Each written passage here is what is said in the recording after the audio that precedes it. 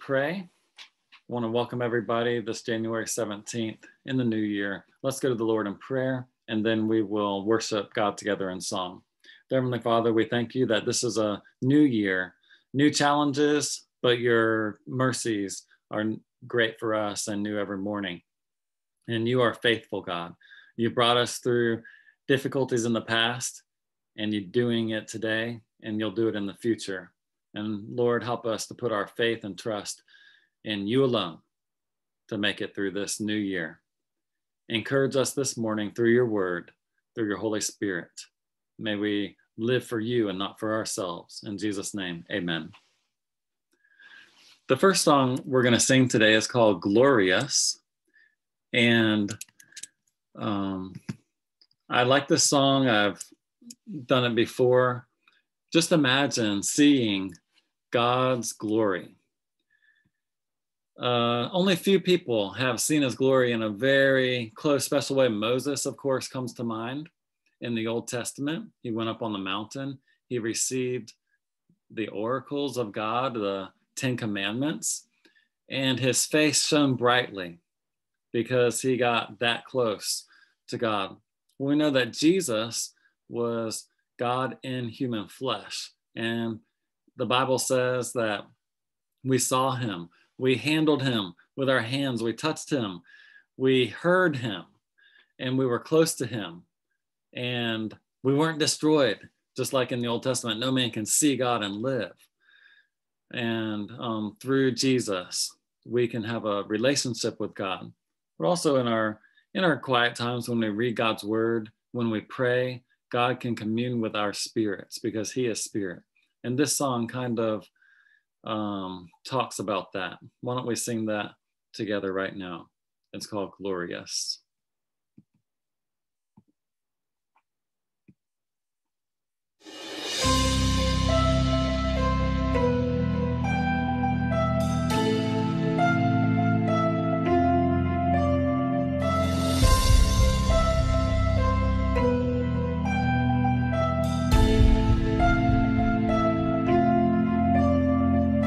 Look inside the mystery, see the empty cross, see the risen Savior, victorious and strong. No one else above him, none as strong to save. He alone has conquered the power of the grave. Glorious, my eyes have seen the glory of the Lord. Glorious, he stands above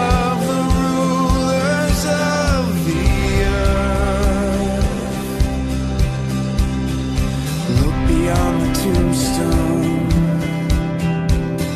see the living God, see the resurrected ruler of my heart. No one else above him, none to match his worth. The hope of his returning fills the universe. Glorious, my eyes have seen the glory of the Lord. Glorious, he stands above the rulers of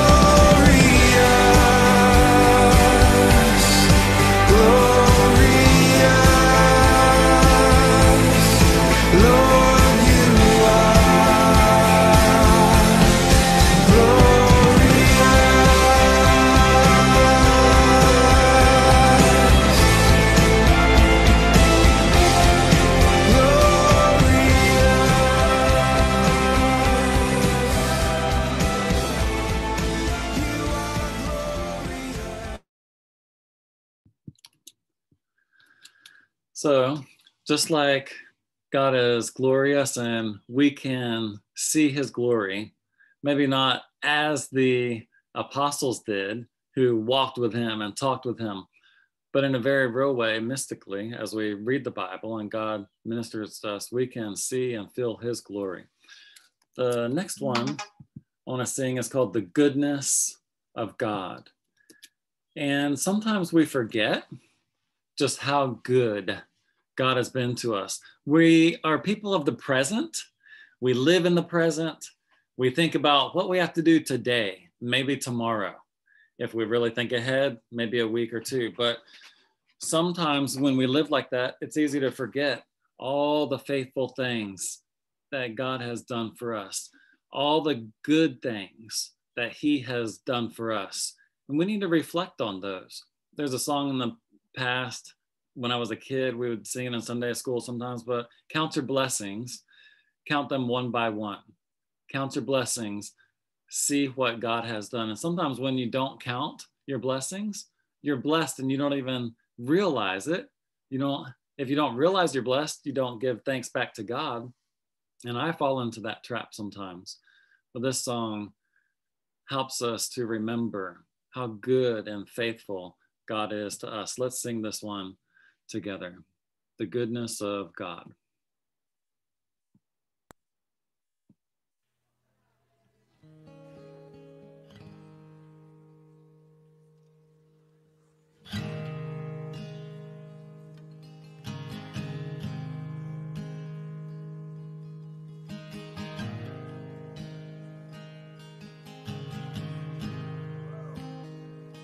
I love you, Lord. Oh, your mercy never fails me. And all my days I've been held in your hand.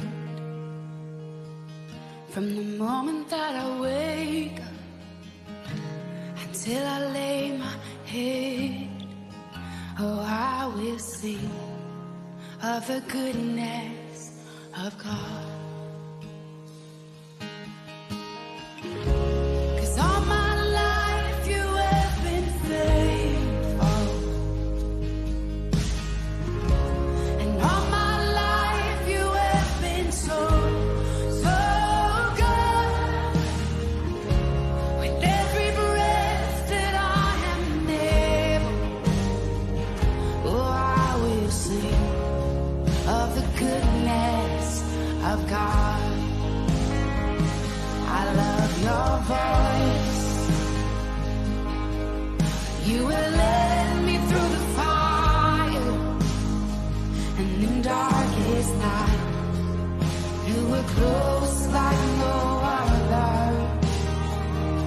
I've known you as a father, I've known you as a friend, and I have lived in the goodness of God, yeah. And all my life you have been faithful. Oh, and all my life you have been so, so good.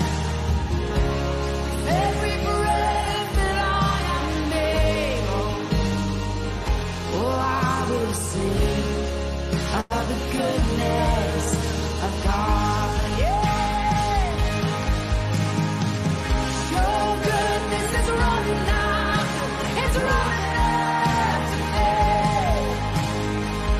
Your goodness is running after, it's running after me. With my life laid down, I'm surrendered now. I give you everything. Your goodness is running after, it's running after me. Oh, your goodness is running after, it's running after me. Your goodness is running after, it's running after me. With my life laid down, I'm surrendered now. I give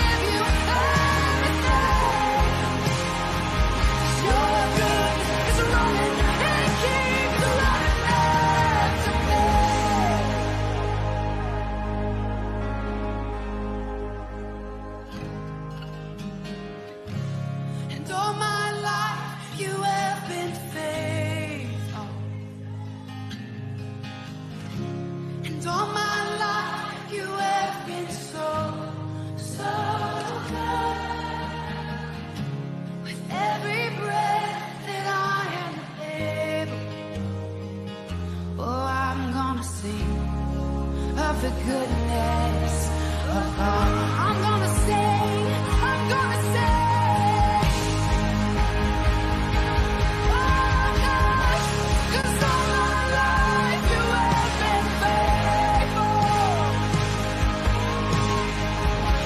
And all my life you have been so, so good. With every breath that I have felt, oh, I'm gonna sing of the goodness of God.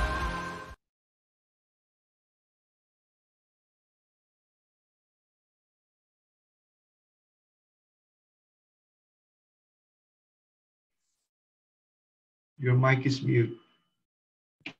Thank you, Shop. So sorry about that. We're going to get to the message in just a minute, but first, a few announcements, and I'd like to welcome each and every one of you that made your schedules out to include time with God and with other believers, even if it's just online. And I see a number of people. I'm not going to go through name by name because we are recording, but I just want to welcome you. I'm glad to hear you're here. I'm glad to see your faces, those of you who have let your videos be shown. And I'm praying for you during these COVID months and times of separation and abnormality. I would like to run through a couple announcements real briefly before we get to our message, and I'll show these on the screen. If you're not a member of our WhatsApp group and would like to, send your name and your telephone number to nocbckenner@gmail.com.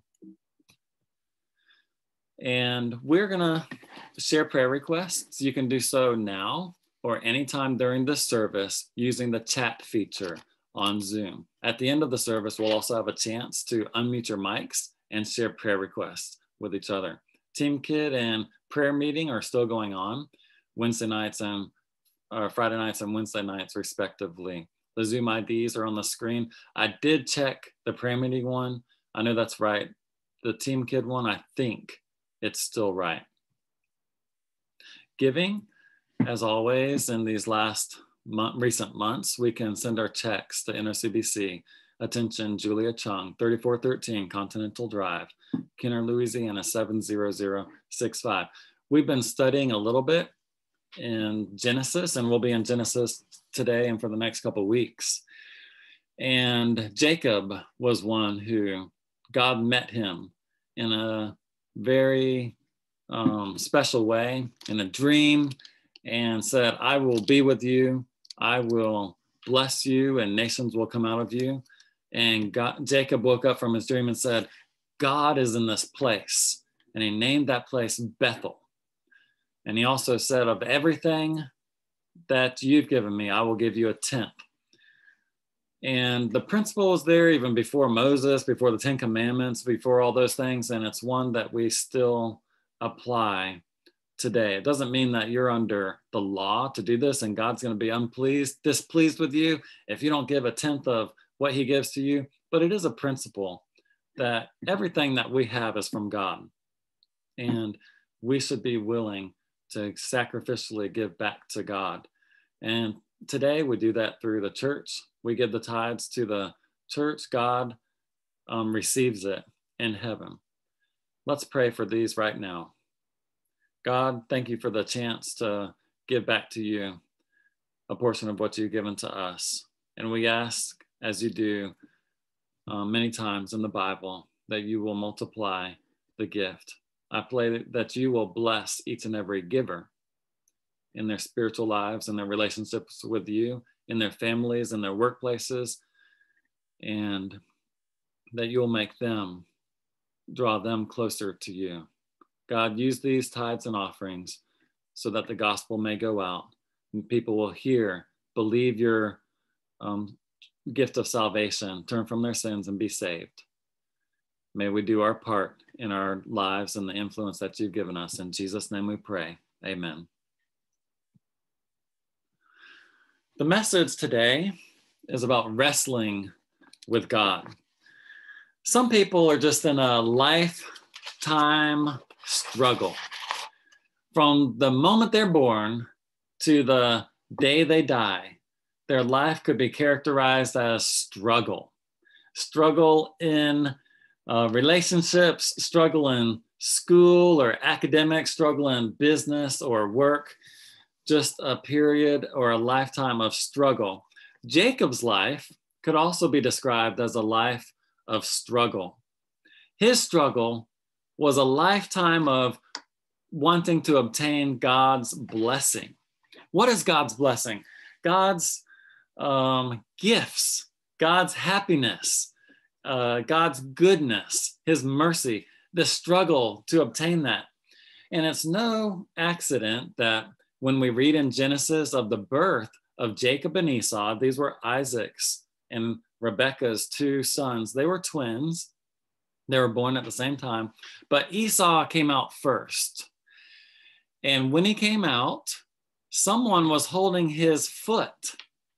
Jacob was holding Esau's foot, and they both came out together. Esau beat him by just a few seconds. And because Jacob was holding his brother's foot as he came out of the womb, he got this name, Jacob. And in Hebrew, the name actually means supplanter, or it could be named deceiver, someone who is trying to be first because of the way he was born. But that act, how he was born and his name, became representative of his life. And so we see in Jacob's life his cunning, his own little plans, his devices, his tricks in order to try to get God's blessing. One of the first tricks that's recorded is this birthright. Now, birthright is a special kind of blessing from the parents in form of inheritance. So a special kind of inheritance. And this was reserved for the firstborn. But Jacob found a time when Esau, his older brother, was extremely weary. He had been out, he had been hunting. He apparently was at the point of death or close to it. And he came in, and Jacob had probably prepared, knowing that he was going to be so tired, and he had prepared this wonderful meal, and this meal of stew. And Esau came and said, "Give me some of that stew. I'm about to die. I'm so hungry." And Jacob said, "I'll give you the stew if you sell me your birthright. You give me your birthright, your special inheritance that you should have as the firstborn, and I'll give you some stew." And Esau said, "What good is my birthright if I'm dead?" And so, sure, I agree. And so Jacob gave him his stew. Esau gave Jacob the birthright. It wasn't the way it was supposed to happen. It was supposed to be Esau's, but Esau despised the birthright and gave it up. Esau knew that the most important thing was the blessing. When the father prays to the God of Abraham and Isaac, if he prays to him and he calls down a blessing on you, then you'll be blessed and God's going to make you increase. That is also reserved for the oldest son. And so Esau said, forget the birthright, I'll go for the blessing. But lo and behold, when time came, Isaac, their father, was getting older, and Jacob, through his mother, said, "Hey, you need to trick your father. He's old, he can't see, he's not really all there. You can trick him." Isaac sent out Esau to bake the stew, the special food that he likes. And while Esau was gone, Jacob's mother helped him prepare the stew that's similar to Esau's, and then to wear some animal skins to make his arms hairy, because Esau was hairy, but he was not hairy, and to smell like Esau. And so he went in, and Isaac said, "Who is it?" And Jacob said, "It's Esau." He lied. And Isaac was a little bit nervous. He said, "The voice is the voice of Jacob, but the feeling is the feeling of Esau, because he had those skins on." And Isaac blessed Jacob. And the Bible says no sooner had Jacob left than Esau came in with his stew and Isaac trembled and said, "Who is it?" And Esau said, "It's Esau, your firstborn." And Isaac said, "No, it couldn't be. I've already blessed someone. It was Jacob, your younger brother. And Esau said, don't you have a blessing for me? For me too, your firstborn. And Isaac said, I've blessed your younger brother and he will be blessed. But I do have something, a blessing for you.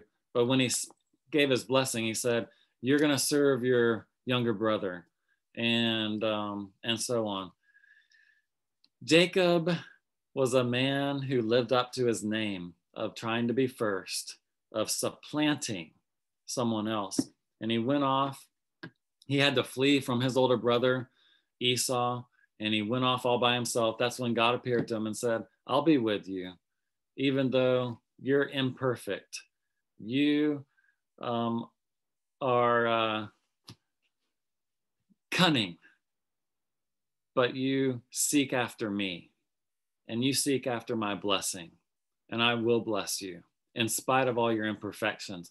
And in fact, God is the same way with us. In spite of all of our imperfections, our sin, he still seeks after us and wants a relationship with us. Jacob went to his uncle's house, and he found a wife there. He actually found two wives there, although he only wanted one. Rachel was the one he loved. And Laban, we think of Jacob as being this tricky little guy. Laban was twice as tricky.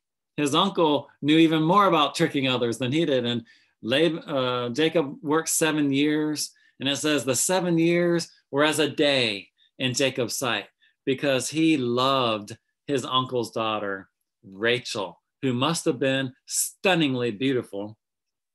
And the night came for him to be married. And of course, they're drinking wine and not really knowing what's going on. And the Bible says, in the morning after he married, and in the morning, behold, it was Leah. It wasn't even Rachel. It was her older sister, Leah. And Jacob says, what? Laban, you tricked me. And Laban says, oh, it's not our custom to give the younger daughter first. Work another 7 years and I'll give you Rachel. Apparently he gave Rachel pretty soon. Jacob went ahead and worked the 7 years, even though he got Rachel. And God gave Jacob sons and daughters through both Leah and Rachel, and also through their handmaidens.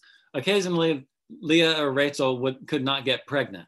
And so they said, I still want more children. Well, I'll have children through my servant maid, my handmaid. And Jacob had sons through them too. Anyway, God blessed Jacob tremendously there with sons, with daughters, with lots of flocks. Wealth was accumulating. And eventually he said, what? I'm getting too big. But God appeared to him in chapter 31, verses 3. He also appeared to him again in verses 10 through 13 and said, return to your land of Canaan, return to your home country. And so he's going to do that. On that way, there's a thing with Laban and all. He eventually leaves from Laban because God meets Laban and says, don't you touch Jacob, he's mine. And if you do so, you do it at your own risk. And Laban was terrified. He didn't mess with Jacob at all, or his family, his grandkids. And Jacob goes on. But Esau, he hears, is coming for him. His older brother is coming for him with 400 armed men. That put fear into Jacob's heart. And it's at this point that we're going to read the text. He cries out to God. He prays to God. And he says, I'm not worthy of anything, the kindness, the goodness that you've shown to me, but I have a big problem. Esau's coming with 400 armed men, and he's coming to destroy me because I tricked him 2 different times, and he hates me.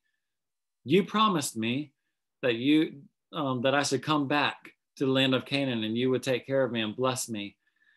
Now I'm at your mercy. Basically, he had that prayer. And then he devises his own plans. Let's send Esau all these presents. Let's send them flocks and gifts and all these things. Maybe I can appease my brother Esau. And then we come to this time. Everything had left. He had sent everything over the Jabbok River, and he's left all alone. And we're going to come to this text. I'm going to share the screen and read it to you. But the title of the message is Wrestling with God. At some point, we're going to come to a time when we're alone, when we need God in a special way. And what are we going to do in that instance? Are we going to turn to our own devices, or are we going to hold on fast to God? Genesis 32, verses 22 through 30. That night, Jacob got up and took his 2 wives, his 2 female servants, and his 11 sons, and crossed the ford of the Jabbok. After he had sent them across the stream, he sent over all his possessions. So Jacob was left alone, and a man wrestled with him till daybreak.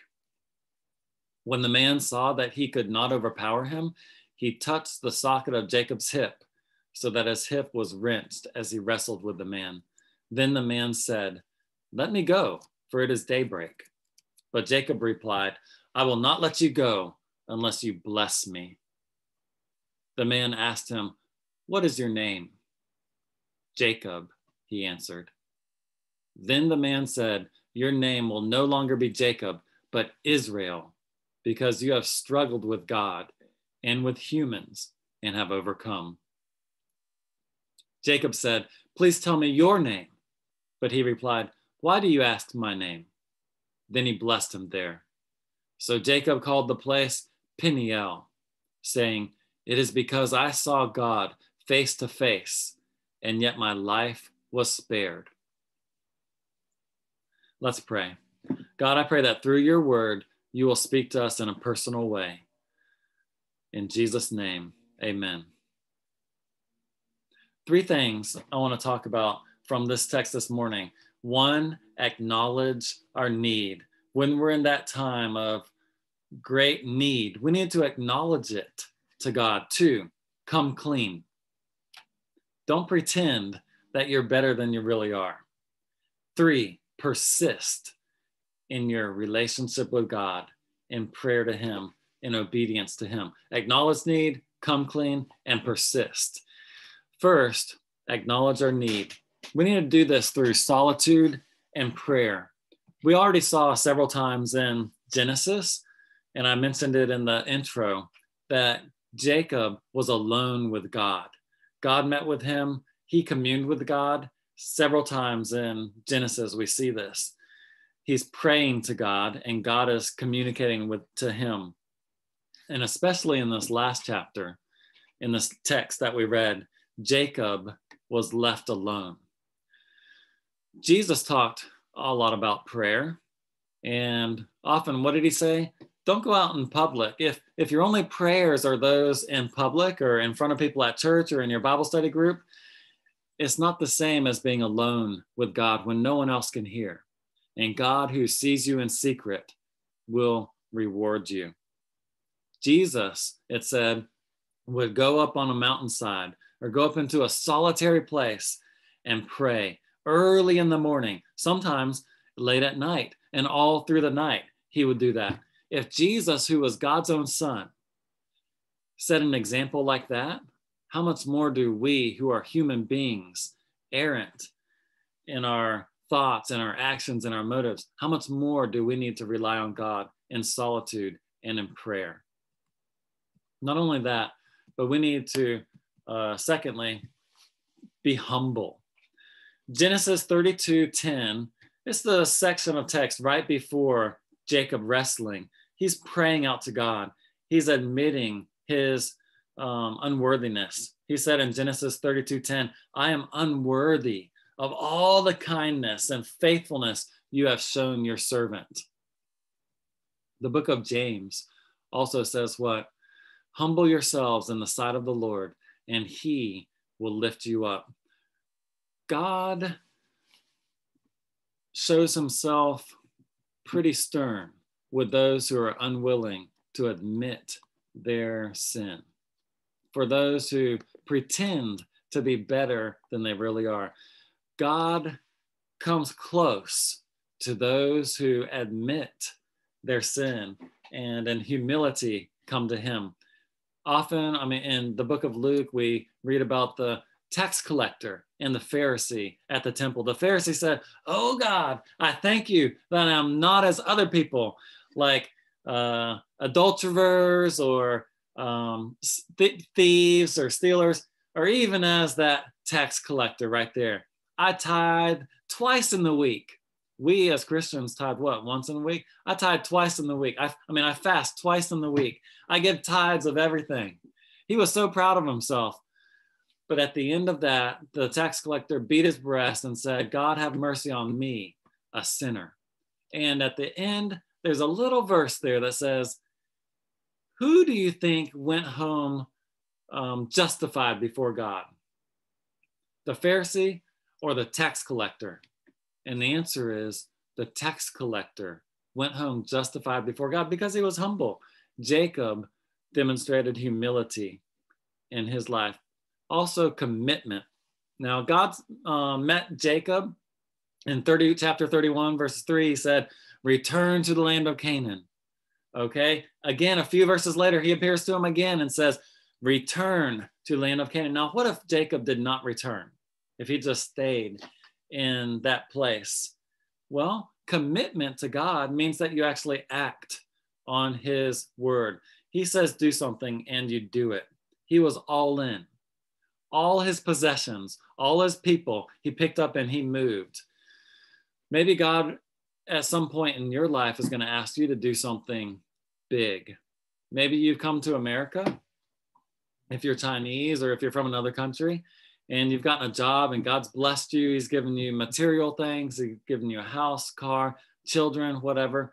But he may call you at some time to go back, just like he called Jacob to go back after he had blessed him immensely. And you'll have to struggle with that decision. Am I going to do what God said or am I not? And Jacob decided to do what God said and to go back. We acknowledge our need through prayer and humility and commitment. But second, we need to come clean. And the first part of coming clean is confessing. Now, often we think of confession as confession of sin.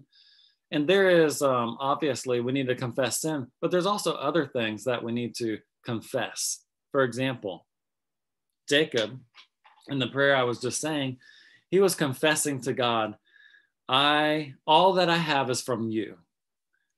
The children you've given me are from you. The great abundance of possessions that you've given me are from you. He said, when I left Canaan and came to this place, all I had was the staff in my hand. That was it. And the clothes on my body. And when I left, you've given me all these great things. Acknowledge that, confess that to God. All I have is from you. But then he said, I have a big problem. Esau is coming with 400 armed men, and he means to do me harm. Confess your need to God, the things that are troubling you in your physical life. And also remember God's promises when you confess to God. Jacob called out, this is chapter 32, verses 10, 11, and 12. He called out and he said, God, but you promised me that you were going to take care of me and bless me. Claim that promise, just like Jacob did.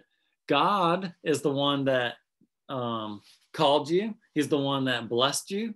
He's the one that promises that he's going to be with you. Claim that promise before God, just like Jacob did.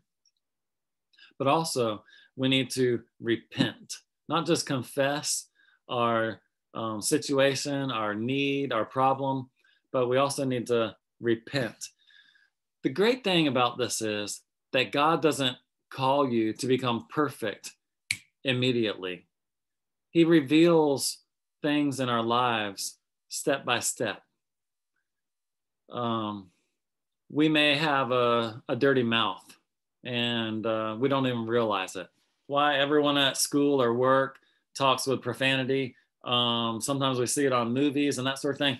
But little by little, he may start convicting you that some of the words you're using are not appropriate. Some of the movies you're watching are inappropriate. The music listening to, inappropriate. And he does this little by little. It's as the Holy Spirit comes in and convicts. Now, we have to make a decision. Do we change or do we keep going?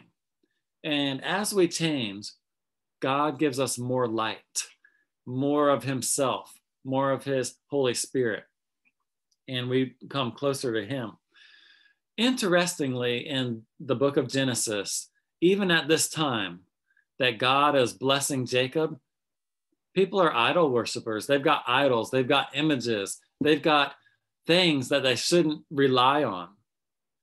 Why? Because a few chapters later in Genesis 35, Jacob says, we need to give up all the idols. And so people are pulling out idols. We already know Rachel stole some idols from her dad, Laban, but she still got them at this point where God's going to deliver him from Esau. And they've got other objects and they bury those and then they move on. Now, that's the thing. If you look in chapter 35, a few chapters later, we're in chapter 32 right now, right at the beginning, verses 2-5, they acknowledge they've got these idols, these things in their lives that they shouldn't have. They're taking away from their dependence on God. They bury those things and then they move on. Verse 35:5 is important because after we confess sin, after we get right with God, we need to move on. We've confessed our problem with this person or with this lust or with this greed or with this pride, Genesis 35:5, and they moved on. They set out. We need to do the same thing when we come clean before God. So Jacob does this as he's, before he wrestles, he moves on, he confesses, he repents, he moves on. Third, we need to persist. And the first thing about persisting is clinging to God. We have the passage that we just spoke of. Jacob is there. He's all alone and he's persistent. Jesus also talked about being persistent. He used a parable. He said, how many of you parents out there, if your son comes and says, I'm hungry, give me some bread, you'll give him a rock. Chew on this. No.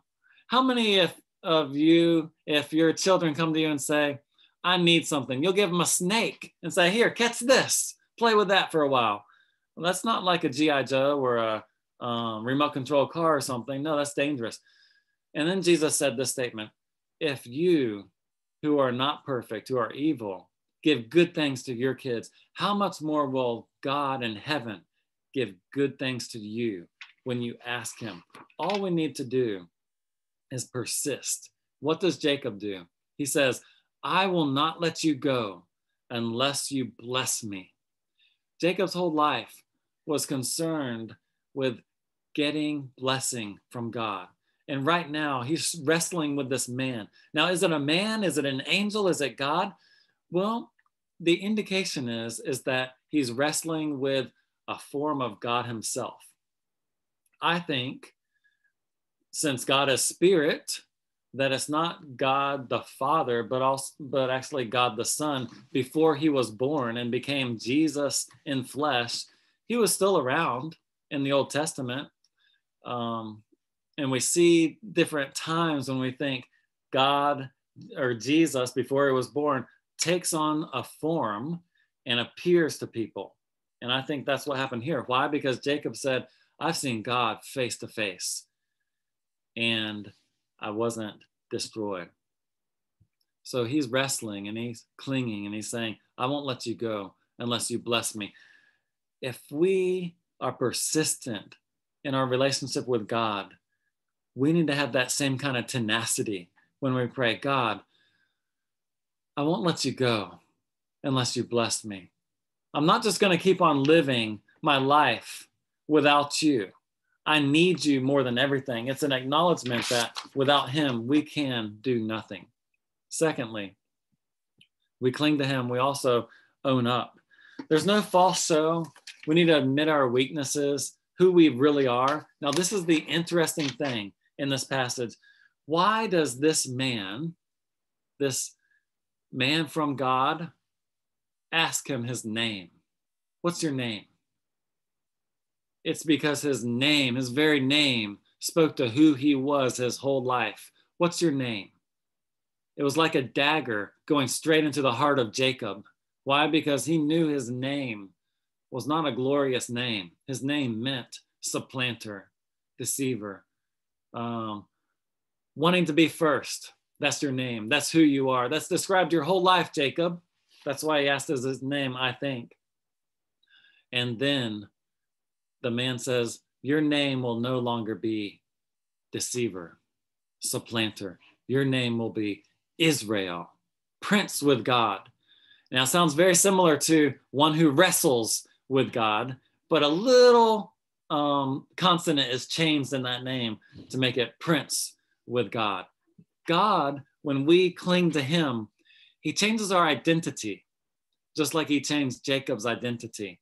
We become sons, his daughters. We're adopted into his family. And we have an identity to live up to. We're all made in the image of God, but we don't live up to that image. And Jacob needs to live up to this new image after clinging to God. And God will do it. Not only do we own up to who we are, God gives us an identity. We need to seek more of God. Interestingly, in this passage, Jacob says, what's your name? And the man doesn't tell him his name. And we think, why? He's clinging to you. He's confessed. He's open. He's honest about who he is. But this man won't share his name. And later in Exodus, we find out Moses is at the burning bush. And Moses says, who am I to tell sent me if they ask me who sent you? And that's the first time God tells mankind his personal name, which is I am, or Yahweh. I am that I am. And in Genesis 6, he says, to Abraham, to Isaac, and Jacob, I appeared to them as God Almighty, but I never appeared to them as my personal name. I am that I am. Now I am. And it represents a change in the way God is relating to his people, Israel, and the way God relates to us. Be that as it may, Jacob wanted to seek more of God. He wanted God's personal name. Even though he didn't get it, he wanted it. How much of God do we want? Are we satisfied with just a verse here or there, a message on Sunday morning, maybe a YouTube video on the Bible about God?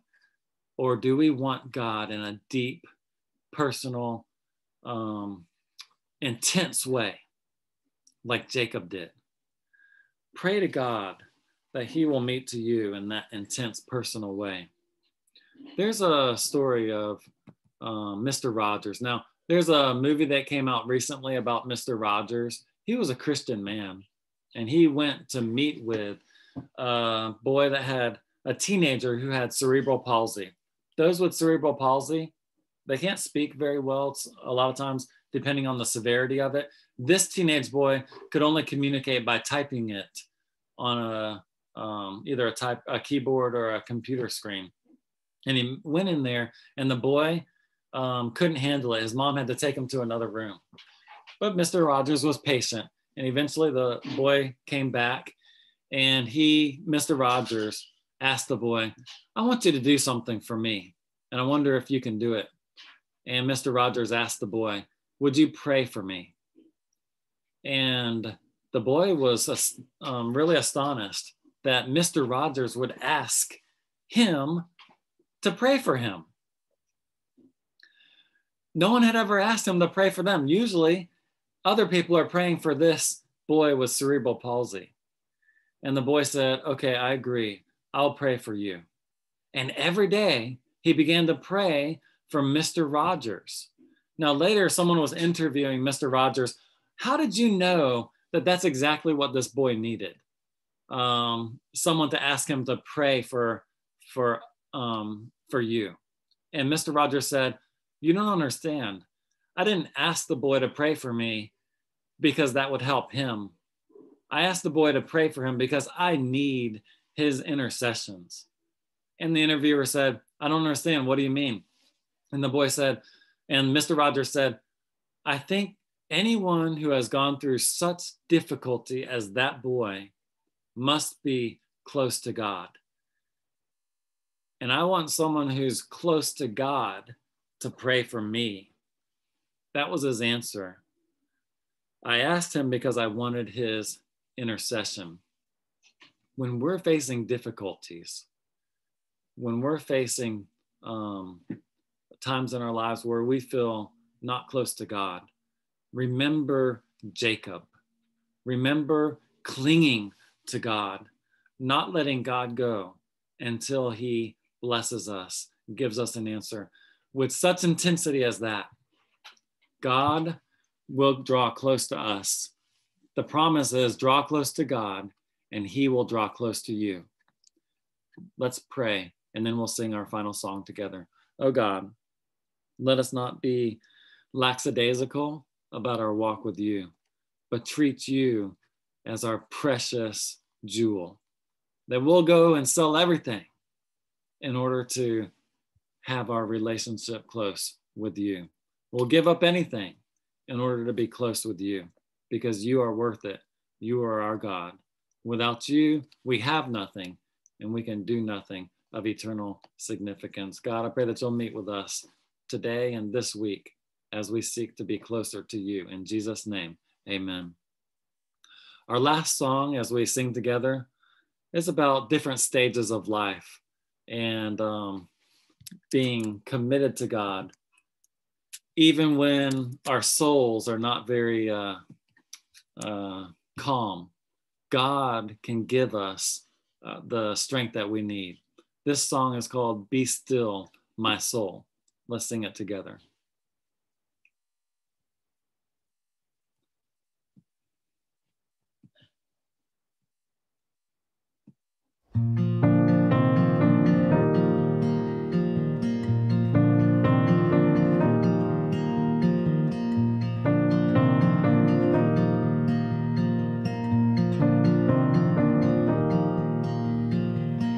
Be still, my soul, the Lord is on your side. Bear patiently the cross of grief or pain.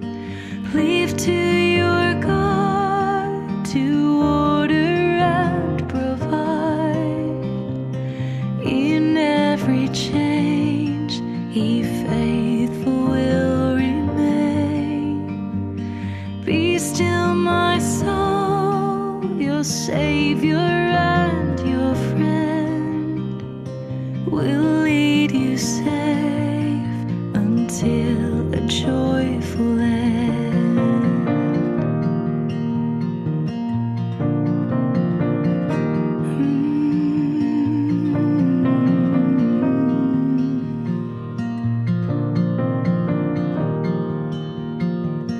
Be still, my soul, your God will undertake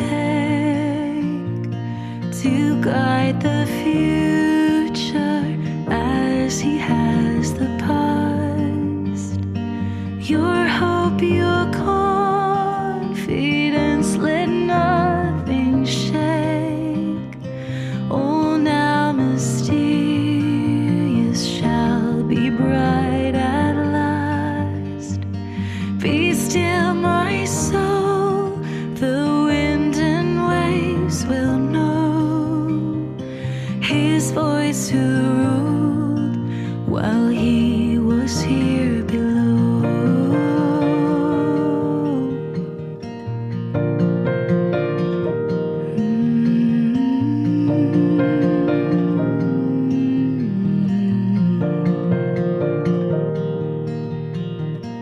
Be still, my soul, the hour is hastening on, when we shall be forever with the Lord. When disappointment, grief, and fear are gone, sorrow forgot, love's purest joys restored. Be still, my soul, when change and tears are past, all safe and